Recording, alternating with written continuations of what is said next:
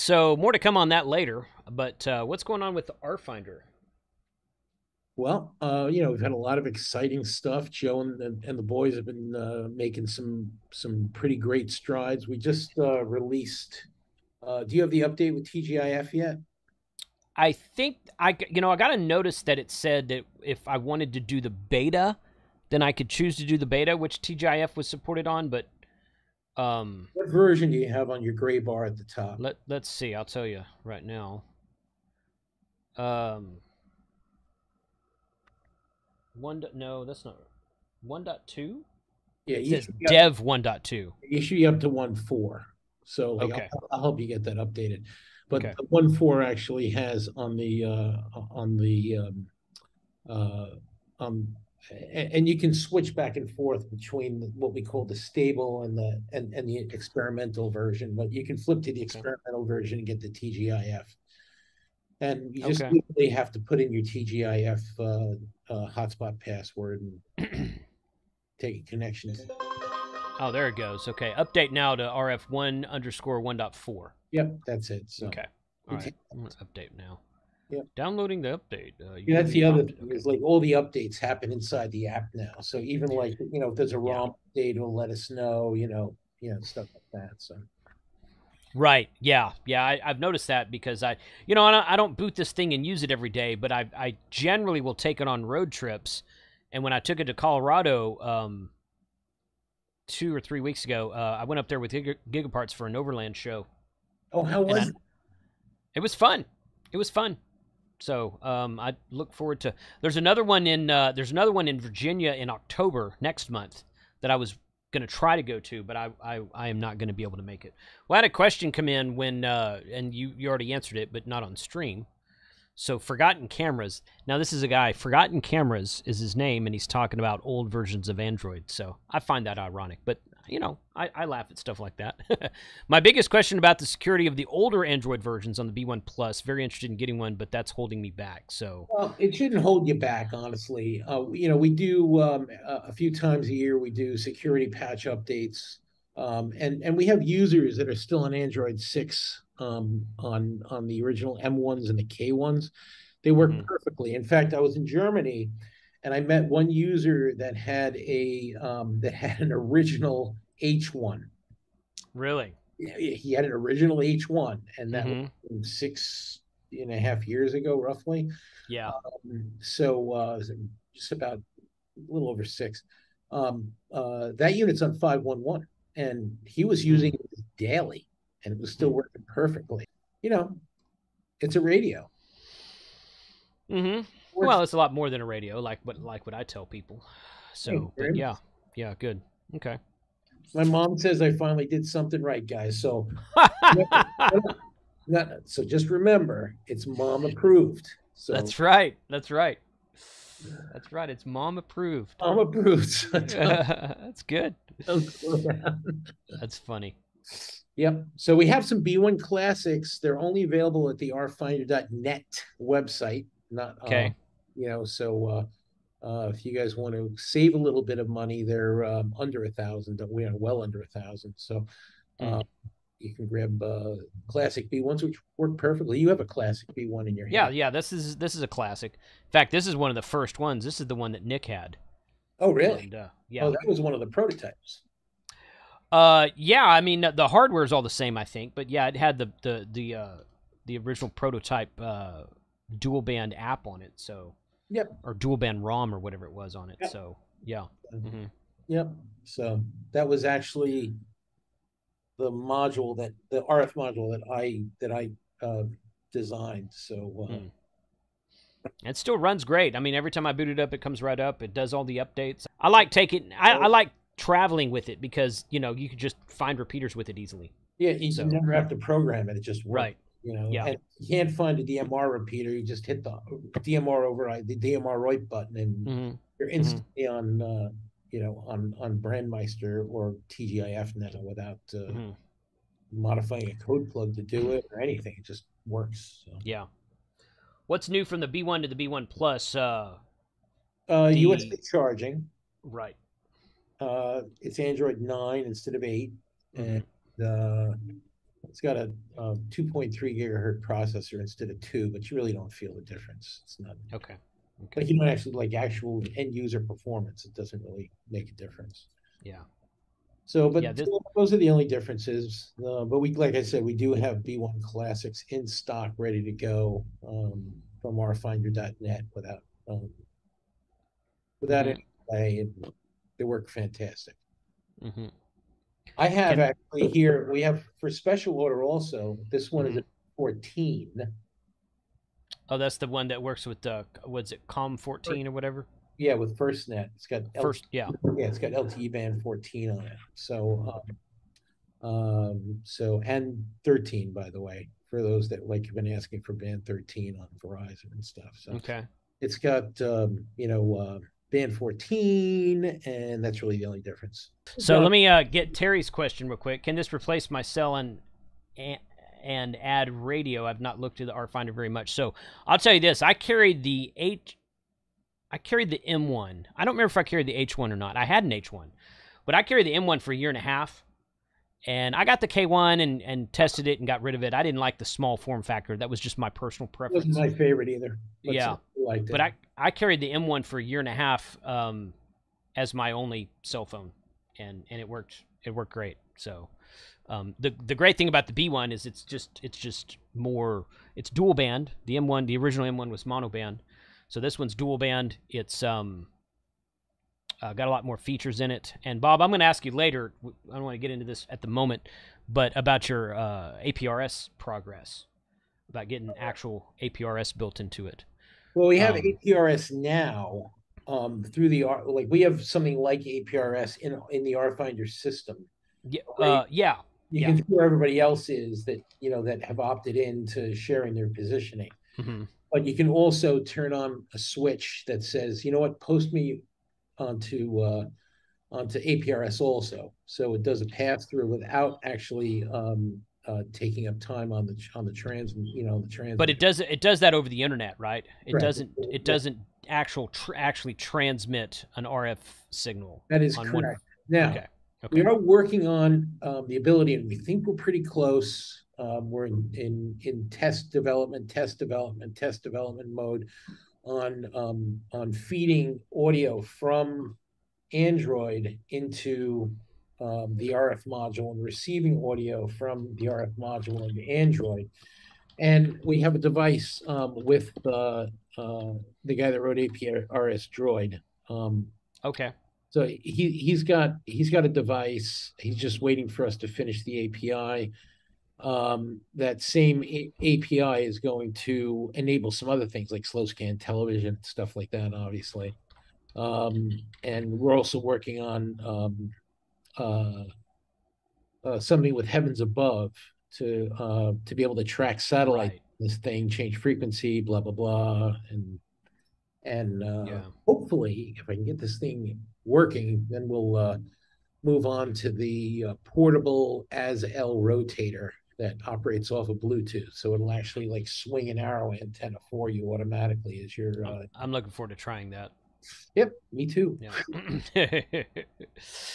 John from Yazy wants to know: have the issues with AT&T not allowing it on their system been updated? I know that was a thing way back when, but I think that's long past being. That's long been straightened out. The truth is, they are trying to strong arm people into leasing devices from them. Yeah.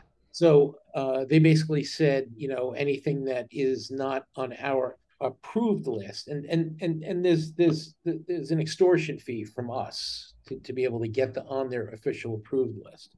Yeah. We're in the middle of doing it, and then they pulled the rug out from Bring Your Own Device, BYOD.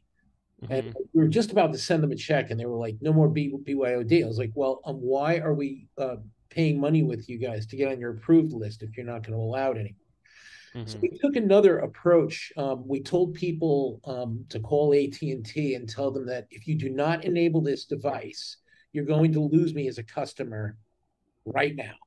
I'll just go over to T-Mobile and it'll just work without any question. And magically, somehow, I don't know how it happened. But all of a sudden, people are having no. All of a sudden, it worked. All they have to do is call up second level support and tell them to override it and make it look like a Galaxy S8, and magically it works. Yeah, so firearm, that's a cool name. FYRE arm. Firearm N0WHA says, I got an AT&T SIM put in at the store. They had to override it, and it showed as not compatible, but it worked fine when they did the override. So that's correct. There you go. So another happy customer. There you go. And, unfortunately, they're causing the problem, not us. They'll tell you it's a 3G device, and they're lying. And they know better because we actually updated all the data, the GSM database, worldwide database, to show these IMEIs as 4G, and showing actually what actual bands that they operate on. And they like to pretend. I don't know. I like pretending occasionally. It's fun. I don't know. Yeah. I don't know.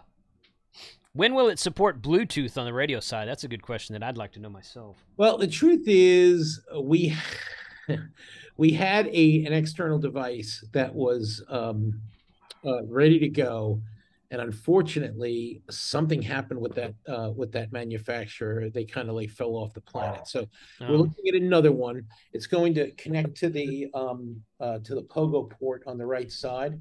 This guy.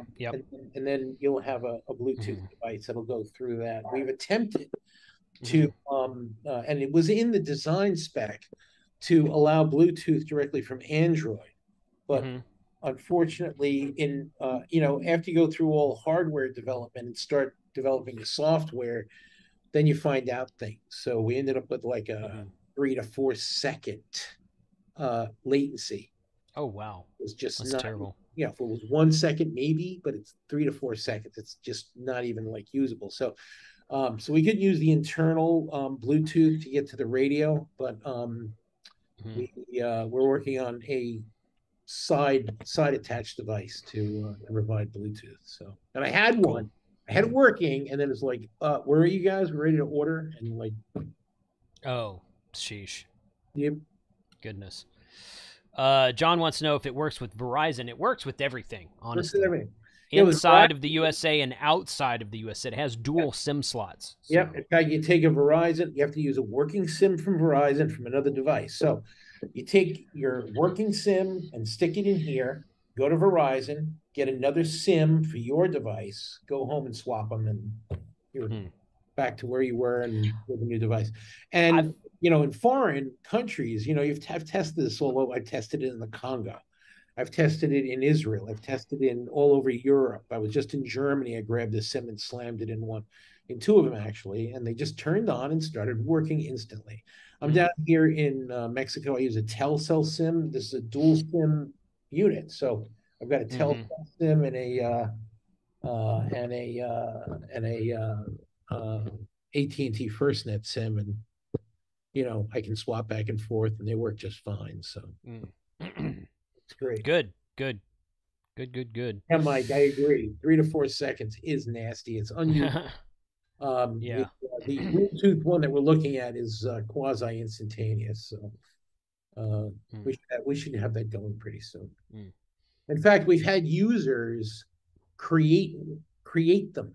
Same kind of solution. They've like taken a headset and created a wired in a Bluetooth module for like motorcycles and stuff. Oh, that's kind of cool. Yep. Okay. Good. So. Yes, Salty Ham, you do need one. Get a hold of me right after. That's right. Yeah. HL's asking about transcoding. So I know that you were talking about that at one point, but you know what? A lot of companies have tried that, and nobody's made it successful except for really, I guess. Honestly, what's better is an end node. For instance, if you wanted to use D-Star, you would stick DroidStar on it. You can go straight to the D-Star network over IP. Not over RF, obviously, over IP. But we are working on something very interesting. The thing I mentioned earlier about routing audio to and from the RF exciter and the receiver into and out of Android. We're working on something with M17. So we believe Good. if we can get this working properly, that M7 we will have the first production M17 device. Literally, you'll literally like load the software and you'll be ready to rock and roll. So, Will it connect over IP? Connect it. First, we're doing IP, and then we're doing over RF. Okay, so you'll be able to use like okay. But So, right now, I mean, understand that there really is no true RF solution. There's no correct. way of getting a repeater on M17 right. up and running. So it's all theoretical and in the lab. In Poland, I guess they have it running right now in the lab in Poland. They have some way to hack a TYT MD380. And it's quite the hack because I saw it. They had it at Orlando last February. It's quite a hack, believe me. Yeah. Well, but we support the M17 guys, and we're hoping that, like I said, we are truly hoping that we will have the first production M17 device, and then when the repeaters rock, you'll be able to go point to point between devices. But sure, they have, and we'll be able to go over IP. So as an end node, like we do right now with with DMR over IP. So we think we're going to be the first ones to market with that. Those guys will be at Tapper this weekend. By the way, that'll be on the current B1. So if you have a B1 Classic or a B1 Plus or a B14 Plus or one of the tablets, the P7, P10s, those will all be able to do this. So for sure. Yep. Cool, man.